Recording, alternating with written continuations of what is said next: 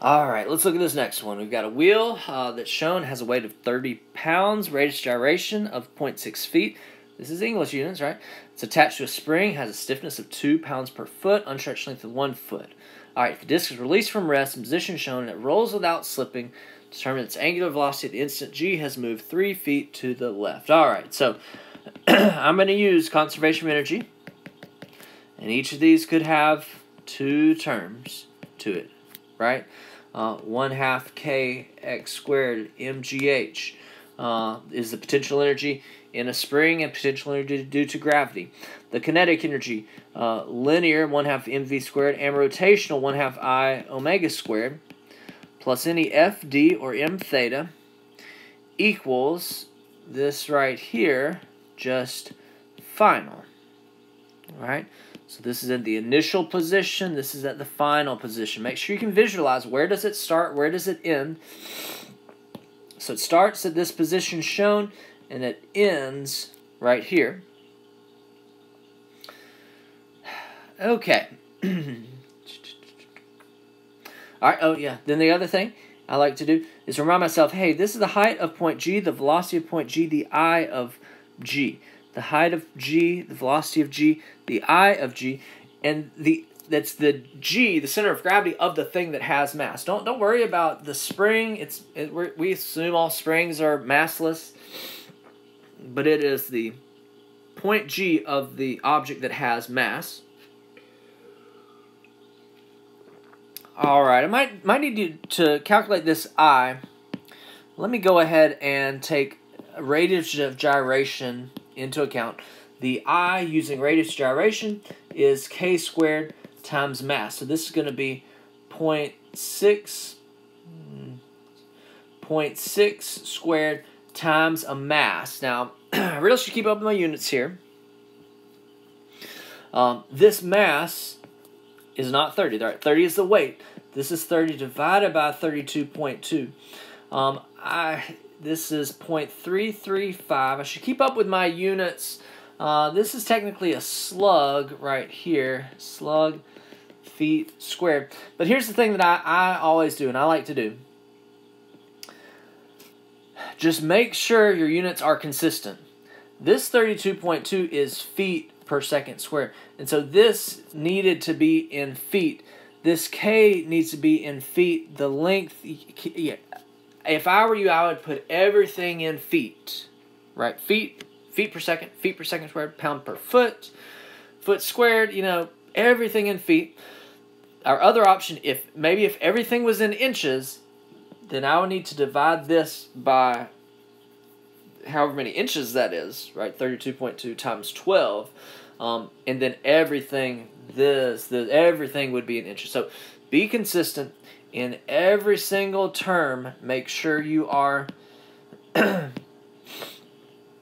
being consistent. But if I were you, I would just make sure everything is in feet for these English units, which this one sets up pretty well for us. Okay. All right. So starts from rest. A lot of these start from rest. If you're lucky, it will start from rest. And then the 1/2 mv squared and the 1/2 I omega squared would be equal to 0. Okay, so let's go ahead and get started. Let's plug this in right here. 1/2 kx squared. I definitely have a spring. Its length initially is 5, and its length finally is 4. But I'm not going to plug in 5 right there. What am I going to plug in right there? That is, x is the amount of stretch or compression. Its unstretched length is 1, so 4 right there. Right, so 1/2 k 4 squared. Again, I should keep up my units. This is pound per foot. This is foot squared. So the units that all of these terms should have are pound feet. The units that all of these terms should have are pound feet. As long as everything is in feet, I'm pretty good. Okay, sorry.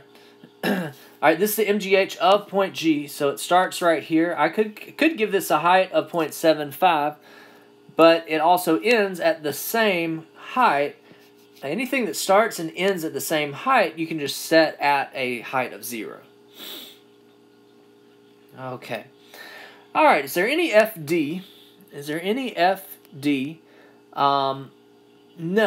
No. There's a normal force now. There could be a force of friction, but this is not kinetic friction. This is static friction, and static friction doesn't go a certain distance. So there's no FD for static friction. As opposed to sometimes a block that's sliding down, if it has mu k in, sometimes we would, I don't like to do friction, conservation of energy with friction problems, but anyway, there's no FD. There's no FD because there's no force that is acting, that's moving a certain distance. And there's no m theta because there's no moment that is being applied here, no concentrated moment that's acting a certain angle theta. So that's all we have on the left-hand side. All of the energy was in the spring. All of the energy was in the spring. Equals 1/2 k. What is its x now? 3, right? Because its length is 4 and its unstretched length is 1. So the length minus the unstretched length will give me the x plus 1/2 m. Be careful. This is m. 30 divided by 32.2 Vg squared. And this velocity is going right here. And 1/2 I 0.335 omega squared. So there's my equation. I've got two unknowns, only one equation, two unknowns. But is Vg equal to r omega? Yes, if I can find the distance r. R is the distance that point G is from the center of rotation. Now this one is a little deceiving possibly. This is not the center of rotation. Okay, this is not the center of rotation of the object. It's not even center of rotation. It is not a center of rotation at all. What is the object? The object is my wheel. What is the center of rotation of my wheel? Well, too bad it's not just a wheel that is fixed at its center, a wheel that is just spinning about its center. The center of rotation would be the center of the wheel. This is not the case. This is a wheel that is rolling. It's a complicated problem we've seen before. It is rolling without slipping. It is rolling without slipping.